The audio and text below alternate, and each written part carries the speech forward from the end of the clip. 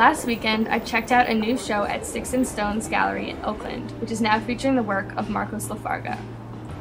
LaFarga is from around here and has since been involved in projects all around the Bay. One of his biggest was Warhol Reimagined last March, which was a show that asked a bunch of artists to reinterpret Warhol's ubiquitous imagery in new, fresh works of art. Looking at LaFarga's work at Sticks and Stones, it is clear why his style would lend itself well to a Warhol project. He incorporates clean lines and shapes, and an overall sense of balance that turns his compositions into these stylized and easily reproducible images. Typography is the tool he uses to create such dynamic pieces. LaFarga grew up around graffiti and has an intense preoccupation with lettering and fonts, which is clear throughout the show.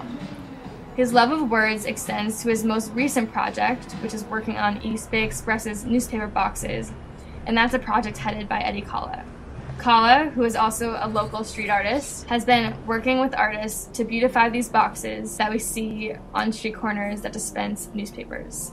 LaFarga's creation is currently on view in the exhibit before it is put into use, so be sure to head to Sticks and Stones to check it out. This has been Anna Carey from the Daily Cat.